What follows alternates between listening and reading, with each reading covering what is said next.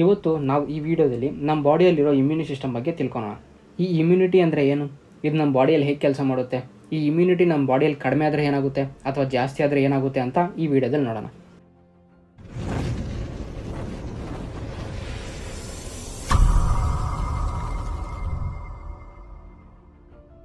Topic start ಮಾಡೋದಕ್ಕಿಂತ ಮೊದಲು ಈ ವಿಡಿಯೋನ ನೀವು ಏನಕ್ಕೆ ನೋಡಬೇಕು, ಈ ಇಮ್ಯುನಿಟಿ ಸಿಸ್ಟಮ್ ಬಗ್ಗೆ ಎಲ್ಲರೂ ಏನಕ್ಕೆ ತಿಳ್ಕೋಬೇಕು ಅಂತ ನಾನು ನಿಮ್ಗೊಂದು ಎಕ್ಸಾಂಪಲ್ ಕೊಟ್ಟು ಎಕ್ಸ್ಪ್ಲೈನ್ ಮಾಡ್ತೀನಿ. ರೀಸೆಂಟಾಗಿ ತೆಲಂಗಾಣ ಅನ್ನೋ ಸ್ಟೇಟಲ್ಲಿ ಒಂದು ಇಡೀ ಫ್ಯಾಮ್ಲಿಗೆ ಕರೋನಾ ವೈರಸ್ ಇದೆ ಅಂತ ನ್ಯೂಸ್ ಬಂದಿತ್ತು. ಆ ಫ್ಯಾಮ್ಲಿ ಬಗ್ಗೆ ಪೊಲೀಸ್ ಅವರು ಎಂಕ್ವೈರಿ ಮಾಡಿದಾಗ ಅವ್ರಿಗೆ ಗೊತ್ತಾಗಿದ್ದೇನು ಅಂದರೆ, ಆ ಫ್ಯಾಮ್ಲಿಯಲ್ಲಿದ್ದ ಒಬ್ಬ ವ್ಯಕ್ತಿ ರೀಸೆಂಟಾಗಿ ಅಬ್ರಾಡಿಂದ ಬಂದಿದ್ದಂತೆ. ಡಾಕ್ಟರ್ಸ್ ಆ ಫ್ಯಾಮಿಲಿ ಮೆಂಬರ್ಸ್ನೆಲ್ಲರನ್ನೂ ಟೆಸ್ಟ್ ಮಾಡಿದಾಗ ಎಲ್ರಿಗೂ ಕರೋನಾ ಪಾಸಿಟಿವ್ ಅಂತಲೇ ಬಂತು. ಆದರೆ ಅಬ್ರಾಡ್ಗೆ ಹೋಗಿ ಆ ವೈರಸ್ನ ಫ್ಯಾಮಿಲಿ ಮೆಂಬರ್ಸ್ಗೆಲ್ಲ ಹಂಚಿರೋನಿಗೆ ಮಾತ್ರ ನೆಗೆಟಿವ್ ಅಂತ ಬಂತು. ಇದು ಹೇಗೆ ಸಾಧ್ಯ ಅಂತ ಡಾಕ್ಟರ್ಸ್ ಟೆಸ್ಟ್ ಮಾಡೋದಕ್ಕೆ ಶುರು ಮಾಡಿದ್ರು. ಆಗ ಡಾಕ್ಟರ್ಸ್ಗೆ ಗೊತ್ತಾಗಿದ್ದು ಏನು ಅಂದರೆ, ಆ ವ್ಯಕ್ತಿ ಯಾವುದೋ ಒಂದು ರೋಗಕ್ಕೆ ಸುಮಾರು ದಿವಸದಿಂದ ಮೆಡಿಸಿನ್ಸ್ ತೊಗೊತಾ ಇದ್ದ. ಆ ಮೆಡಿಸಿನ್ಸ್ ಅವನ ಬಾಡಿಯಲ್ಲಿರೋ ಇಮ್ಯುನಿಟಿನ ತುಂಬ ಡೆವಲಪ್ ಮಾಡ್ತು. ಅಬ್ರಾಡ್ಗೆ ಹೋಗಿ ಬಂದಿರೋ ವ್ಯಕ್ತಿ ಬಾಡಿಯಲ್ಲಿ ಕರೋನಾ ವೈರಸ್ ಇತ್ತು, ಆದರೆ ಅದೇ ಟೈಮಲ್ಲಿ ಅವನ ಬಾಡಿಯಲ್ಲಿ ಇಮ್ಯುನಿಟಿನೂ ಜಾಸ್ತಿ ಆಗಿತ್ತು. ಆ ಇಮ್ಯುನಿಟಿ ಆ ವೈರಸ್ನ ಸಾಯಿಸೋದಕ್ಕೆ ಒಂದು ಸ್ವಲ್ಪ ಟೈಮ್ ತೊಗೊಂತು. ಆ ಸ್ವಲ್ಪ ಟೈಮ್ ಗ್ಯಾಪಲ್ಲಿ ಆ ವೈರಸ್ ಆ ಇಡೀ ಫ್ಯಾಮಿಲಿಗೆ ಸ್ಪ್ರೆಡ್ ಆಗೋಯ್ತು. ಅದಕ್ಕೆ ಇವತ್ತು ಆ ಫ್ಯಾಮಿಲಿ ಮೆಂಬರ್ಸ್ ಎಲ್ಲ ಕರೋನಾ ಪಾಸಿಟಿವ್ ಅಂದ್ಬಿಟ್ಟು ಹಾಸ್ಪಿಟ್ಲಲ್ಲಿದ್ದಾರೆ. ಸೊ ನಾವಿವಾಗ ನಮ್ಮ ಬಾಡಿಯಲ್ಲಿರೋ ಈ ಪವರ್ಫುಲ್ ಇಮ್ಯೂನಿ ಸಿಸ್ಟಮ್ ಬಗ್ಗೆ ಹೀಗೆ ಮಾತಾಡೋಣ. ಈ ನಡುವೆ ನಾವು ನೋಡ್ತಾ ಇರೋ ಅಡ್ವರ್ಟೈಸ್ಮೆಂಟ್ಸಲ್ಲಿ ಈ ಇಮ್ಯುನಿಟಿ ಬಗ್ಗೆನೇ ತುಂಬ ಅಡ್ವರ್ಟೈಸ್ಮೆಂಟ್ಸ್ ಆಚೆ ಬರ್ತಾ ಇದ್ದಾವೆ. ನಮ್ಮ ಕಂಪ್ನಿ ಸಿರಪ್ ಕುಡೀರಿ, ಅಥವಾ ನಮ್ಮ ಕಂಪ್ನಿ ಟ್ಯಾಬ್ಲೆಟ್ಸ್ ಹಾಕೊಳ್ಳಿ, ನಮ್ಮ ಕಂಪ್ನಿ ಫುಡ್ ತಿನ್ನಿ, ನಿಮ್ಮ ಬಾಡಿಯಲ್ಲಿ ಇಮ್ಯುನಿಟಿ ತುಂಬ ಚೆನ್ನಾಗಿ ಬೆಳೆಯುತ್ತೆ ಅಂತ ಟಿ ವಿಯಲ್ಲಿ ಹಾಗೆ ಸೋಷಿಯಲ್ ಮೀಡಿಯಲ್ಲಿ ನಾವು ತುಂಬ ಆ್ಯಡ್ಸನ್ನು ನೋಡಿರ್ತೀವಿ. ಇಂತಹ ಅಡ್ವರ್ಟೈಸ್ಮೆಂಟ್ಸ್ನ ನಂಬೇಕಾ ಬೇಡವಾ ಅನ್ನೋದನ್ನ ನಾನು ನಿಮ್ಗೆ ಈ ವಿಡಿಯೋ ಕೊನೆಯಲ್ಲಿ ಒಂದು ಕ್ಲಾರಿಟಿ ಕೊಡ್ತೀನಿ. ಮೊದಲು ನಾವು ಈ ಇಮ್ಯುನಿಟಿ ಸಿಸ್ಟಮ್ ಅಂದರೆ ಏನು ಅಂತ ತಿಳ್ಕೊಳ್ಳೋಣ. ಈ ಇಮ್ಯುನಿಟಿ ಸಿಸ್ಟಮ್ ಅನ್ನೋದು ನಮ್ಮ ಬಾಡಿಗೆ ಒಂದು ಮಿಲಿಟರಿ ಸಿಸ್ಟಮ್ ಇದ್ದಂಗೆ. ಆರ್ಮಿ ನಮ್ಮ ದೇಶಕ್ಕೆ ಹೇಗೆ ರಕ್ಷಣೆ ಕೊಡುತ್ತೋ ಅದೇ ರೀತಿ ಈ ಇಮ್ಯುನಿ ಸಿಸ್ಟಮ್ ನಮ್ಮ ಬಾಡಿಗೆ ರಕ್ಷಣೆ ಕೊಡುತ್ತೆ. ಈ ಇಮ್ಯುನಿಟಿ ಸಿಸ್ಟಮ್ ಅನ್ನೋದು ನಮ್ಮ ಬಾಡಿಯಲ್ಲಿರೋ ವೈಟ್ ಬ್ಲಡ್ ಸೆಲ್ಸಲ್ಲಿರುತ್ತೆ. ನಿಮಗೇನಾದರೂ ಈ ಇಮ್ಯುನಿಟಿ ಸಿಸ್ಟಮ್ ಬಗ್ಗೆ ಪೂರ್ತಿ ಮಾಹಿತಿ ಬೇಕು ಅಂದರೆ ನಮ್ಮ ಚಾನಲಲ್ಲಿ ಚಿಕ್ಕ ಮಕ್ಳಿಗೂ ಸಹ ಕ್ಲೀನಾಗಿ ಅರ್ಥ ಆಗೋ ಥರ ಒಂದು ವಿಡಿಯೋ ಇದೆ. ನೀವೇನಾದರೂ ಆ ವಿಡಿಯೋನ ಮಿಸ್ ಆಗಿದ್ದರೆ ಆ ವಿಡಿಯೋ ಲಿಂಕ್ ಕೆಳಗಡೆ ಡಿಸ್ಕ್ರಿಪ್ಷನಲ್ಲಿದೆ. ಈ ಇಮ್ಯುನಿಟಿ ಸಿಸ್ಟಮ್ ಹೇಗೆ ಕೆಲಸ ಮಾಡುತ್ತೆ ಅನ್ನೋ ಪೂರ್ತಿ ಮಾಹಿತಿಗೋಸ್ಕರ ಆ ವಿಡಿಯೋನ ನೋಡಿ. ಓಕೆ, ನಾವು ಇವಾಗ ಈ ಇಮ್ಯುನಿಟಿ ನಮ್ಮ ಬಾಡಿಯಲ್ಲಿ ಕಡಿಮೆ ಅಥವಾ ಜಾಸ್ತಿ ಆದರೆ ಏನಾಗುತ್ತೆ ಅನ್ನೋದನ್ನ ನೋಡೋಣ. ಮೊದಲು ನಮಗೆ ಈ ಇಮ್ಯುನಿಟಿ ಕಡಿಮೆ ಆಗಲು ಕಾರಣ ಏನು ಅಂತ ತಿಳ್ಕೊಳ್ಳೋಣ. ತುಂಬ ರೇರ್ ಕೇಸಸಲ್ಲಿ ಕೆಲವ್ರಿಗೆ ಹುಟ್ಟೋವಾಗಲೇ ಈ ಇಮ್ಯುನಿಟಿ ಕಡಿಮೆ ಆಗಿರುತ್ತೆ. ಅದನ್ನು ಇಮ್ಯುನೋ ಡೆಫಿಷಿಯನ್ಸಿ ಅಂತ ಕರೀತಾರೆ. ಈ ಕಂಡೀಷನಲ್ಲಿರೋರು ಪ್ರಾಪರ್ ಮೆಡಿಸಿನ್ಸ್ ತೊಗೊಂಡ್ರೆ ಅವ್ರ ಇಮ್ಯುನಿಟಿ ಗ್ರೋ ಆಗುತ್ತೆ. ಇನ್ನೊಂದು ಲ್ಯಾಕಿಂಗ್ ಆಫ್ ಇಮ್ಯುನಿಟಿ, ಅಂದರೆ ನಮ್ಮ ಬಾಡಿಯಲ್ಲಿರೋ ಇಮ್ಯುನಿಟಿ ಸ್ಟೆಪ್ ಬೈ ಸ್ಟೆಪ್ ಕಡಿಮೆ ಆಗ್ತಾ ಇರುತ್ತೆ. ಇದಕ್ಕೆ ತುಂಬ ರೀಸನ್ಸೇ ಇದ್ದಾವೆ. ಅದರಲ್ಲಿ ಮೊದಲನೇದು ನಾವು ತಿಂತಾ ಇರೋ ಆಹಾರ. ಈ ನಡುವೆ ನಾವು ತಿಂತಾ ಇರೋ ಆಹಾರದಲ್ಲಿ ನ್ಯೂಟ್ರಿಷನ್ಸ್ ಇದೆಯಾ ಇಲ್ಲ ಅಂತ ಯಾರೂ ನೋಡ್ತಾ ಇಲ್ಲ. ಸುಮಾರು ಜನರು ಅಡ್ವರ್ಟೈಸ್ಮೆಂಟ್ಸಲ್ಲಿ ಏನು ತೋರಿಸ್ತಾ ಇರ್ತಾರೋ ಅದನ್ನೇ ತಿಂತಾ ಇರ್ತಾರೆ. ಈ ಜಂಕ್ ಫುಡ್ ತಿನ್ನೋದ್ರಿಂದ ತುಂಬಾ ಡಿಸ್ಅಡ್ವಾಂಟೇಜಸ್ ಅವೆ. ಅದರಲ್ಲೊಂದೇ ಈ ಇಮ್ಯುನಿಟಿ ಡಿಕ್ರೀಸ್ ಆಗೋದು. ಇನ್ನೊಂದು ಹ್ಯಾಬಿಟ್ಸ್. ಸಿಗರೇಟ್ ಮತ್ತು ಆಲ್ಕೋಹಾಲ್ನ ತುಂಬ ಜಾಸ್ತಿ ಕನ್ಸ್ಯೂಮ್ ಮಾಡೋರಿಗೆ ಈ ಇಮ್ಯುನಿಟಿ ಕಮ್ಮಿಯಾಗಿರುತ್ತೆ. ಅದು ಹೇಗೆ ಅಂತೀರಾ, ಇಮ್ಯುನಿಟಿ ಇರೋದು ನಮ್ಮ ಬ್ಲಡ್ಡಲ್ಲಿರೋ ವೈಟ್ ಬ್ಲಡ್ ಸೆಲ್ಸಲ್ಲಿ. ಅದೇ ರೀತಿ ಈ ಸಿಗರೇಟ್ ಮತ್ತು ಆಲ್ಕೋಹಾಲ್ ಫಸ್ಟ್ ಎಫೆಕ್ಟ್ ಕೊಡೋದು ನಮ್ಮ ಬ್ಲಡ್ಗೇನೆ. ಇನ್ನೊಂದು ಲ್ಯಾಕ್ ಆಫ್ ಎಕ್ಸಸೈಸ್ ಅಥವಾ ಯೋಗ. ಬ್ಲಡ್ ಸರ್ಕ್ಯುಲೇಷನ್ ಅನ್ನೋದು ನಮ್ಮ ಬಾಡಿಯಲ್ಲಿ ನಡೆಯೋ ಒಂದು ಇಂಪಾರ್ಟೆಂಟ್ ಪ್ರೋಸೆಸ್. ನಾವು ಯಾವುದೇ ಕೆಲಸ ಮಾಡ್ದಿರ ಇದ್ರೂ ನಮ್ಮ ಬಾಡಿಯಲ್ಲಿ ಬ್ಲಡ್ ಸರ್ಕ್ಯುಲೇಟ್ ಆಗ್ತಾನೆ ಇರುತ್ತೆ. ನಾವು ಯಾವುದಾದ್ರೂ ಒಂದು ಕೆಲಸ ಮಾಡಿದಾಗ ಅಥವಾ ಎಕ್ಸಸೈಸ್ ಯೋಗ ಮಾಡಿದಾಗ ನಮ್ಮ ಬಾಡಿಯಲ್ಲಿರೋ ಬ್ಲಡ್ ತುಂಬ ಫಾಸ್ಟಾಗಿ ಸರ್ಕ್ಯುಲೇಟ್ ಆಗುತ್ತೆ. ನಮ್ಮ ಬಾಡಿಯಲ್ಲಿರೋ ಬ್ಲಡ್ ಫಾಸ್ಟಾಗಿ ಸರ್ಕ್ಯುಲೇಟ್ ಆದರೆ ಅದು ಆ ಬ್ಲಡ್ಡಲ್ಲಿರೋ ವೈಟ್ ಬ್ಲಡ್ ಸೆಲ್ಸ್ನ ಹೆಲ್ತಿಯಾಗಿರುತ್ತೆ. ಅಂದರೆ ನಮ್ಮ ಬಾಡಿಯಲ್ಲಿರೋ ಇಮ್ಯುನಿಟಿಗೆ ಯಾವುದೇ ಪ್ರಾಬ್ಲಮ್ ಇರೋದಿಲ್ಲ. ಈಗ ನಾವು ನಮ್ಮ ದೇಹದಲ್ಲಿ ಇಮ್ಯುನಿಟಿ ಕಡಿಮೆ ಇದ್ದರೆ ನಮ್ಗೆ ಏನೇನಾಗುತ್ತೆ ಅಂತ ನೋಡೋಣ. ಇಮ್ಯುನಿಟಿ ಕಡಿಮೆ ಇರೋರು ತುಂಬ ವೀಕ್ ಆಗಿರ್ತಾರೆ. ಅಂದರೆ ಅವ್ರಿಗೇನಾದರೂ ಚಿಕ್ಕ ನೆಗಡಿ ಅಥವಾ ಜ್ವರ ಬಂದರೂ ಅವ್ರ ಬಾಡಿ ತುಂಬ ಸ್ಟ್ರೈನ್ ಆಗುತ್ತೆ. ಯಾವುದೇ ತರಹದ ಕ್ಲೈಮೇಟ್ ಚೇಂಜಸ್ಗೂ ಅವ್ರು ತುಂಬ ಬೇಗ ಎಫೆಕ್ಟ್ ಆಗ್ತಾರೆ. ಇಮ್ಯುನಿಟಿ ಕಡಿಮೆ ಇರೋರಿಗೆ ಜ್ವರ ಆಗಲಿ ನೆಗಡಿ ಆಗಲಿ ಬಿಟ್ಟು ಬಿಟ್ಟು ಕಾನ್ಸ್ಟೆಂಟಾಗಿ ಬರ್ತಾನೆ ಇರುತ್ತೆ. ನಮ್ಮ ಬಾಡಿಯಲ್ಲಿ ಏನಾದರೂ ಇಮ್ಯುನಿಟಿ ಕಡಿಮೆ ಇದ್ದರೆ ಎಲ್ರಿಗೂ ಈಸಿ ಅಂತಹ ಕೆಲಸನೂ ನಮ್ಗೆ ತುಂಬ ಕಷ್ಟ ಅನಿಸುತ್ತೆ. ಓಕೆ, ಹೀಗೆ ನಾವು ನಮ್ಮ ಬಾಡಿಯಲ್ಲಿರೋ ಇಮ್ಯುನಿಟಿ ಕರೆಕ್ಟಾಗಿದ್ದರೆ ಅದು ಯಾವ ರೀತಿ ರಿಯಾಕ್ಟ್ ಆಗುತ್ತೆ ಅಂತ ನೋಡೋಣ. ಮೈನ್ ಪಾಯಿಂಟ್ ಏನು ಅಂದರೆ, ನಮ್ಮ ಬಾಡಿಯಲ್ಲಿರೋ ಇಮ್ಯುನಿಟಿ ಚೆನ್ನಾಗಿದ್ದರೆ ನಾವು ತುಂಬ ಆರೋಗ್ಯವಾಗಿ ಇರ್ತೀರಿ. ನಾನು ಆಗಲೇ ಹೇಳ್ದಂಗೆ ಇಮ್ಯುನಿಟಿ ಅನ್ನೋದು ಒಂದು ಆರ್ಮಿಯಾಗಿ ಕೆಲಸ ಮಾಡ್ತಾ ಇರುತ್ತೆ. ಆ ಆರ್ಮಿ ಕೆಲಸ ಏನು ಅಂದರೆ, ನಮ್ಮ ಬಾಡಿ ಒಳಗಡೆಗೆ ಯಾವುದಾದ್ರೂ ಬ್ಯಾಕ್ಟೀರಿಯಾ ಅಥವಾ ವೈರಸ್ ಬಂದರೆ ಮೊದಲು ಅದು ಬಂದಿರೋ ಬ್ಯಾಕ್ಟೀರಿಯಾನ ಚೆಕ್ ಮಾಡುತ್ತೆ, ಅದು ಒಳ್ಳೆಯದಾ ಅಥವಾ ಕೆಟ್ಟದಾ ಅಂತ. ಅದೇನಾದರೂ ಕೆಟ್ಟ ಬ್ಯಾಕ್ಟೀರಿಯಾ ಆಗಿದ್ದರೆ ಅದನ್ನಲ್ಲೇ ಸಾಯಿಸ್ಬಿಡುತ್ತೆ. ಸೊ ಈ ರೀತಿ ಯಾವುದೇ ಒಂದು ಕೆಟ್ಟ ಬ್ಯಾಕ್ಟೀರಿಯಾನು ನಮ್ಮ ಬಾಡಿ ಒಳಗಡೆಗೆ ಸೇರೋದಕ್ಕೆ ಬಿಡೋದಿಲ್ಲ. ಓಕೆ, ನೆಕ್ಸ್ಟ್ ನಾವು ಇವಾಗ ನಮ್ಮ ಬಾಡಿಯಲ್ಲಿರೋ ಇಮ್ಯುನಿಟಿ ತುಂಬ ಜಾಸ್ತಿ ಆಗೋದ್ರೆ ಏನಾಗುತ್ತೆ ಅಂತ ನೋಡೋಣ.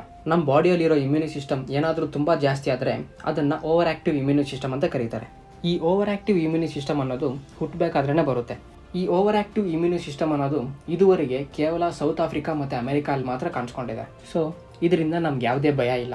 ನಾವು ಭಯ ಪಡಬೇಕಾಗಿರೋದು ಕೇವಲ ಇಮ್ಯುನಿಟಿ ಡೆಫಿಷಿಯನ್ಸಿಯಿಂದ, ಅದೇ ನಮ್ಮ ಬಾಡಿಯಲ್ಲಿ ಕಡಿಮೆ ಆಗ್ತಾ ಇರೋ ಇಮ್ಯುನಿಟಿ ಬಗ್ಗೆ. ಈಗ ನಾನು ನಮ್ಮ ಬಾಡಿಯಲ್ಲಿರೋ ಇಮ್ಯುನಿಟಿನ ಬೆಳೆಸೋದಕ್ಕೆ ನಮ್ಮ ಆಯುರ್ವೇದ ಹಾಗೆ ಮಾಡರ್ನ್ ಮೆಡಿಸನ್ನಲ್ಲಿ ಏನಿದೆ ಅಂತ ಕ್ಲೀನಾಗಿ ಎಕ್ಸ್ಪ್ಲೇನ್ ಮಾಡ್ತೀನಿ.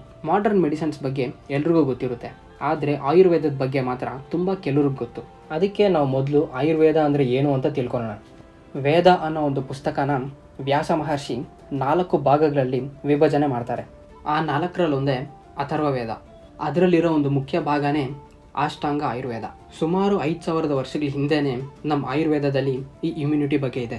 ಇಮ್ಯುನಿಟಿನ ನಮ್ಮ ಆಯುರ್ವೇದದಲ್ಲಿ ವ್ಯಾಧಿ ಕ್ಷಮತ್ವ ಅಂತ ಕರೀತಾರೆ. ಈ ಇಮ್ಯುನಿಟಿನ ಹೇಗೆ ಬೆಳೆಸ್ಕೋಬೇಕು ಅನ್ನೋದ್ರ ಬಗ್ಗೆನೂ ನಮ್ಮ ಆಯುರ್ವೇದದಲ್ಲಿ ಬರ್ತಿದ್ದಾರೆ. ಎಷ್ಟೊಂದು ಜನ ನಮ್ಮ ಆಯುರ್ವೇದನ ಪೂರ್ತಿಯಾಗಿ ನಂಬೋದಿಲ್ಲ. ಅದಕ್ಕೆ ಒಬ್ಬೊಬ್ರ ಹತ್ರ ಒಂದೊಂದು ರೀಸನ್ ಇರುತ್ತೆ. ನಾನು ನಿಮಗೆ ಈ ಆಯುರ್ವೇದದ ಬಗ್ಗೆ ನಿಜವಾಗ್ಲೂ ನಡೆದಿರೋ ಒಂದು ಕತೆ ಹೇಳ್ತೀನಿ. 1794 ಜೆಂಟಲ್ಮೆನ್ಸ್ ಮ್ಯಾಗಝೀನ್ ಅನ್ನೋ ಒಂದು ಪುಸ್ತಕದಲ್ಲಿ ನಮ್ಮ ಇಂಡಿಯಾಗೆ ಸೇರಿರೋ ಕುಮಾರ ವೈದ್ಯ ಅನ್ನೋ ವ್ಯಕ್ತಿ ಆಯುರ್ವೇದ ಪ್ರಕ್ರಿಯೆಯನ್ನು ಉಪಯೋಗಿಸಿ ರೈನೋಪ್ಲಾಸ್ಟೈಸ್ ಅನ್ನೋ ಒಂದು ಪ್ಲಾಸ್ಟಿಕ್ ಸರ್ಜರಿಗೆ ಸೇರಿದ ಆಪರೇಷನ್ ಒಂದು ಸಕ್ಸಸ್ಫುಲ್ ಆಗಿ ಮಾಡಿದ್ದಾರೆ ಅಂತ ಆ ಮ್ಯಾಗಝೀನಲ್ಲಿ ಪಬ್ಲಿಷ್ ಆಗುತ್ತೆ. ಅದನ್ನು ನೋಡಿ ಬ್ರಿಟಿಷಿಂದ ಜಾಸೆಫ್ ಕಾರ್ಪಿಯೋ ಅನ್ನೋ ವ್ಯಕ್ತಿ ನಮ್ಮ ಇಂಡಿಯಾಗೆ ಬರ್ತಾನೆ. ಅವನು ಸುಮಾರು 20 ವರ್ಷ ನಮ್ಮ ದೇಶದಲ್ಲೇ ಇದ್ದು ಪ್ಲಾಸ್ಟಿಕ್ ಸರ್ಜರಿ ಹೇಗೆ ಮಾಡೋದು ಅನ್ನೋದು ಪೂರ್ತಿಯಾಗಿ ಕಲ್ತ್ಕೊತಾನೆ. ಮತ್ತು 1850 ಬ್ರಿಟಿಷ್ಗೆ ವಾಪಸ್ ಹೋಗಿ ಅಲ್ಲೊಂದು ಪ್ಲಾಸ್ಟಿಕ್ ಸರ್ಜರಿನ ಸಕ್ಸಸ್ಫುಲ್ಲಾಗಿ ಕಂಪ್ಲೀಟ್ ಮಾಡ್ತಾನೆ. ಅದಾದಮೇಲೆ ಅವರು ಆ ನಾಲೆಜ್ನ ಪುಸ್ತಕ ರೂಪದಲ್ಲಿ ಅವ್ರ ವಿಧಾನಗಳಲ್ಲಿ ಬರ್ಕೊತಾರೆ. ಮೊದಲು ಪ್ಲಾಸ್ಟಿಕ್ ಸರ್ಜರಿ ಆಚೆ ಬಂದಿದ್ದೆ ನಮ್ಮ ಆಯುರ್ವೇದದಲ್ಲಿ. ಇವತ್ತಿಗೂ ಸಹ ಫಾದರ್ ಆಫ್ ಪ್ಲಾಸ್ಟಿಕ್ ಸರ್ಜರಿ ಯಾರು ಅಂದರೆ ಸುಶ್ರುತ ಮಹರ್ಷಿ ಅಂತಲೇ ಹೇಳ್ತಾರೆ. ಆದರೆ ಈಗ ಪ್ಲಾಸ್ಟಿಕ್ ಸರ್ಜರಿಗೆ ನಂಬರ್ 1 ಕಂಟ್ರಿ ಯಾವುದು ಅಂತ ಕೇಳಿದ್ರೆ ಬ್ರೆಜಿಲ್, ಇಟಲಿ ಅಥವಾ ಮೆಕ್ಸಿಕೋ ಅಂತಾರೆ. ನಮ್ಮ ದೇಶದಿಂದ ಜ್ಞಾನನ ತಗೊಂಡು ಅದನ್ನು ತಿರ್ಗಾ ನಮಗೆ ಮಾರ್ತಾ ಇದ್ದಾರೆ. ಆಯುರ್ವೇದದ ಬಗ್ಗೆ ತಿಳ್ಕೊಳೋದು ತುಂಬಾ ಇದೆ. ಅದಕ್ಕೆ ನಾವು ಅದರ ಬಗ್ಗೆ ಒಂದು ಸಪ್ರೇಟ್ ವೀಡಿಯೋಲ್ಲಿ ಮಾತಾಡೋಣ. ಸೊ ಈಗ ನಾವು ನಮ್ಮ ಇಮ್ಯುನಿಟಿ ಟಾಪಿಕ್ಗೆ ವಾಪಸ್ ಹೋಗ್ಬಿಡೋಣ. ಇಮ್ಯುನಿಟಿ ಇನ್ಕ್ರೀಸ್ ಮಾಡ್ಕೊಳೋದಕ್ಕೆ ನಾವು ಟಿ ವಿಯಲ್ಲಿ ತುಂಬಾ ಅಡ್ವರ್ಟೈಸ್ಮೆಂಟ್ಸ್ ನೋಡ್ತಾ ಇದ್ದೀವಿ. ನಾವು ಆ ಮೆಡಿಸನ್ಸ್ ಯೂಸ್ ಮಾಡೋದಕ್ಕಿಂತ ಮೊದಲು ನಾವು ತಿಳ್ಕೊಬೇಕಾಗಿರೋದು ಏನು ಅಂದರೆ ಈ ಮಾಡರ್ನ್ ಮೆಡಿಸನ್ ಅಥವಾ ಟ್ಯಾಬ್ಲೆಟ್ಸ್ ಅನ್ನೋದು ಒಬ್ಬೊಬ್ಬರಿಗೆ ಒಂದೊಂದು ರೀತಿಯಲ್ಲಿ ಎಫೆಕ್ಟ್ ಆಗುತ್ತೆ. ನೀವೇನಾದರೂ ಇಮ್ಯುನಿಟಿ ಡೆವಲಪ್ಮೆಂಟ್ಗೆ ಮೆಡಿಸಿನ್ಸ್ನ ಚೂಸ್ ಮಾಡ್ಕೊಂಡ್ರೆ ನಿಮ್ಮ ಡಾಕ್ಟರ್ ಹತ್ರ ತೋರಿಸಿ ಮೆಡಿಸಿನ್ಸ್ನ ಯೂಸ್ ಮಾಡಿ. ಇನ್ನೊಂದು ಆಯುರ್ವೇದದ ಪ್ರಕಾರ ನೀವೇನಾದರೂ ನಿಮ್ಮ ಇಮ್ಯುನಿಟಿನ ಡೆವಲಪ್ ಮಾಡ್ಕೋಬೇಕು ಅಂದ್ಕೊಂಡ್ರೆ ಅದಕ್ಕೆ ತುಂಬಾ ಆಪ್ಷನ್ಸ್ ಇದ್ದಾವೆ. ಆಯುರ್ವೇದದ ಪ್ರಕಾರ ಆದರೆ ನಾವು ನಮಗೆ ಮನೇಲಿ ಸಿಗೋ ವಸ್ತುಗಳಿಂದನೇ ನಾವು ನಮ್ಮ ಇಮ್ಯುನಿಟಿನ ಬೆಳೆಸ್ಕೋಬೋದು.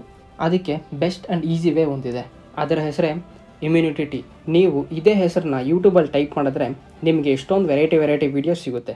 ಆದರೆ ನಾನು ನಿಮ್ಗೆ ಹೀಗೆ ತೋರ್ಸೋಕೆ ಹೋಗ್ತಾ ಇರೋ ಟೀಯಲ್ಲಿ ಕೇವಲ ಇಮ್ಯುನಿಟಿ ಅಷ್ಟೇ ಅಲ್ಲ, gastric, blood pressure, cholesterol ಲೆವೆಲ್ನ balance ಮಾಡೋದ್ರಲ್ಲಿ ತುಂಬ ಹೆಲ್ಪ್ ಮಾಡುತ್ತೆ. ಈ ಟೀನ ನೀವು ಕುಡಿಬೇಕು ಅಂದ್ಕೊಂಡ್ರೆ ಈ ಟೀ ವಿಡಿಯೋ ಲಿಂಕ್ನ ಕೆಳಗಡೆ ಡಿಸ್ಕ್ರಿಪ್ಷನ್ ಬಾಕ್ಸಲ್ಲಿ ಕೊಟ್ಟಿದ್ದೀನಿ.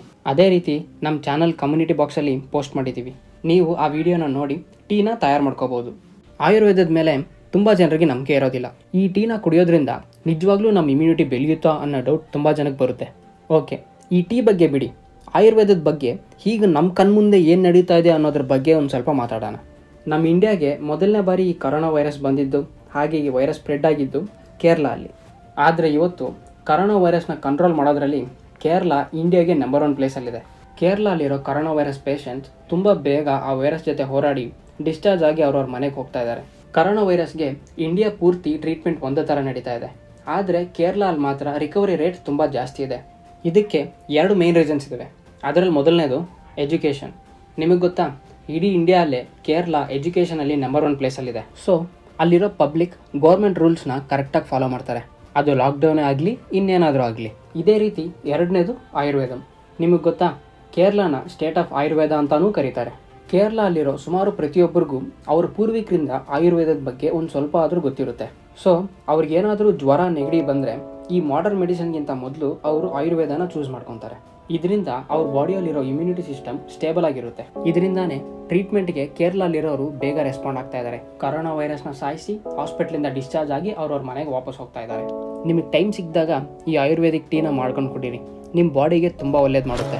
ನಿಮ್ಗೇನಾದರೂ ನನ್ನ ಎಕ್ಸ್ಪ್ಲೇಷನ್ ಇಷ್ಟ ಆಗಿದ್ದರೆ ಈ ವಿಡಿಯೋನ ನಿಮ್ಮ ಫ್ರೆಂಡ್ಸ್ ಆ್ಯಂಡ್ ಫ್ಯಾಮಿಲಿ ಜೊತೆ ಶೇರ್ ಮಾಡಿ. ಇಂತಹ ಇಂಟ್ರೆಸ್ಟಿಂಗ್ ವೀಡಿಯೋಸ್ಗೋಸ್ಕರ ನಮ್ಮ ಚಾನಲನ್ನು ಸಬ್ಸ್ಕ್ರೈಬ್ ಮಾಡಿ. ಹಾಗೆ ಪಕ್ಕದಲ್ಲಿರೋ ಬೆಲ್ ಐಕಾನ್ ಪ್ರೆಸ್ ಮಾಡಿ. ನಾವು ಅಪ್ಲೋಡ್ ಮಾಡೋ ಪ್ರತಿ ವಿಡಿಯೋ ನಿಮ್ಗೆ ನೋಟಿಫಿಕೇಶನ್ ಆಗಿ ಬರುತ್ತೆ.